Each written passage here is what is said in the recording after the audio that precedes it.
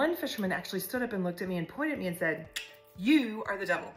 It scared the daylights out of me. I was about 26 years old and I had gotten an internship with an environmental organization in the Caribbean. And I was like total dream job, right? And I was tasked with working with a local community to help establish a new marine protected area.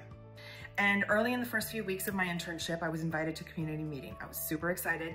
I went in there into the room and I recognized there was a lot of tension in the room. The back of the room was packed with angry fishermen. There was a lot of discontent. It was very, very clear. And when I stood up to speak, I talked about wanting this to be an inclusive process, for it to be community driven, but I don't think the fishermen really bought it. They didn't really believe me. You know, they didn't know me. They didn't trust me because I worked for an environmental organization. They thought I may have like an anti-fishing agenda. And one fisherman actually stood up and looked at me and pointed at me and said, "You are the devil." It scared the daylights out of me. He said this in front of the entire meeting. And I could have walked right out the door and gone on a plane and gone home, but I didn't. I was totally hooked because I thought, wow, this is what this is gonna be about. It's gonna be about people.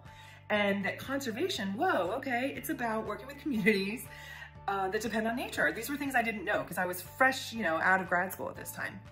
So I was really excited and I was like all in on this. And so the next time I saw this fisherman that had called me the devil, I walked up to him, I got the courage to say, "Hi, I'm Stephanie, I'm the devil," which got a laugh from him. And actually I think it was enough to convince him to meet with me.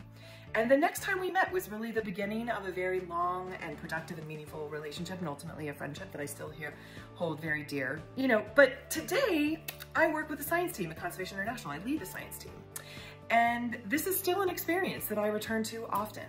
That is overcoming my very real fears and meeting that challenge head on, ultimately learning the critical role that communities play in conservation. I'm confident that just as I have, countless women and girls will continue to face and conquer the challenges that make a career in conservation science both rewarding and deeply inspiring.